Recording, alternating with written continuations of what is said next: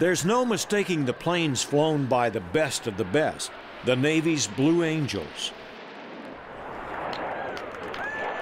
When flying days are over, this is where many of those F-A-18 Hornets are retired, the Naval Air Museum in Pensacola, Florida. We have a lot of airplanes on loan throughout the country, over 800 as a matter of fact, and we're always looking for good venues to place airplanes in to promote naval aviation. When Kent Sheen, president of Innoventor, learned that 2012 is the 100th anniversary of naval aviation, and there was no F-A-18 on display in St. Louis, he began making calls to see if he could help the Science Center acquire an F-A-18. I called a retired vice admiral that I knew, Admiral Mike Bowman, and I said, Mike, how does somebody go about acquiring an F-A-18 so that we could have one at the Science Center?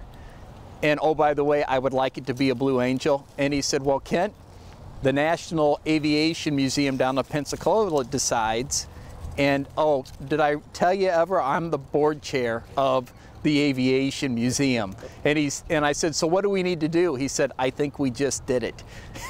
Which made it possible for this F-A-18 to be permanently loaned to the St. Louis Science Center, a fitting home for a Blue Angel Hornet built by McDonnell Douglas right here in St. Louis, in the same place where Boeing builds today's Super Hornet.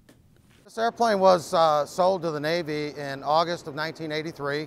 It's a B model F-18. It was B-19, the 19th B model that came off the assembly line, and it was sold to the Navy in August of 1983. It was delivered to them. Once the necessary paperwork was completed, Boeing's director of operations for the F-A-18 assembly line brought together a team of experts in Pensacola to get this Blue Angel ready for the ground trip to St. Louis. First of all, I wanted to find the right people to do it, and I knew the mechanics at Cecil Field from my time there in Jacksonville, Florida. I knew that they had done this before. They do it all the time, and I knew that they had the expertise to do it fast. And we were on a short timeline, so they were the right guys to do this job. I was one of the ones that was asked to come on this little expedition to come over here and help to remove the wings and disassemble this Blue Angel jet, and I've certainly enjoyed the opportunity to come by and be a part of it. What I can tell you, ain't nothing out there to match it. Anything from speed, maneuverability, weapon system, and the whole caboose. You know, it makes you feel good, you know. Like I said, you like marking out a place in history. I guess it should end up there if it started out there, so.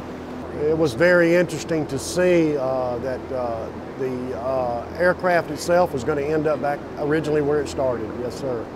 I see a lot of them come into the museum arena on display at various museums throughout the United States, and it was just very interesting to know that this one was going back where it was born at. Innoventor St. Louis provided the transportation necessary to bring this Angel home.